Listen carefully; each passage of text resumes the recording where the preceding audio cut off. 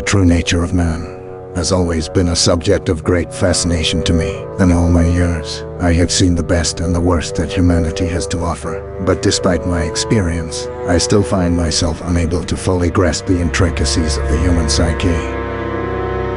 It's easy to kill a man, to take away his life with a single pull of a trigger. But what of the man he was before he died? What were his hopes, his dreams, his fears? Was he a good man, a bad man, or somewhere in between? I'll never know, and that's the sad truth of it. Perhaps the true nature of man is that we roll simply adrift in an endless sea of chaos, trying desperately to find some semblance of meaning in the madness. Perhaps the only way to cope with the uncertainty of it all is to embrace the cold hard truth that in the end, nothing really matters.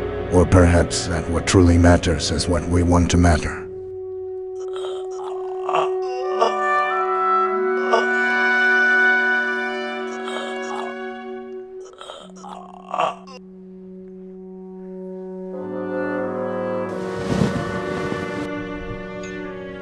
I've killed countless people in my life, each with their own story, their own past. If anything truly mattered to them, it is now gone as they are. Meanwhile, I continue to do what I do, carrying out my missions, without question or hesitation. It is not really my place to find the morality in my actions, only to ensure that they are carried out with precision and efficiency. That is the nature of my existence, and I accept it without reservation. Do you, though? You know, we did make you to be the perfect assassin, but at your core you're still in some part human. If the job's too much for you, I could always get Agent 48 on the line. No, it's fine. I really need to check whether this thing is on next time. I will. In you go.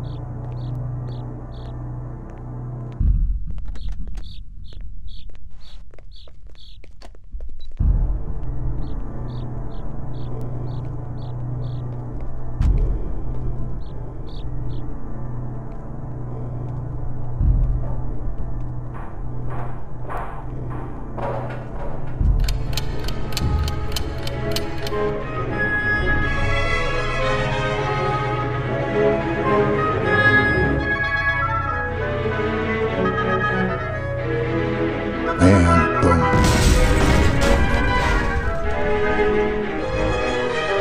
Shebang.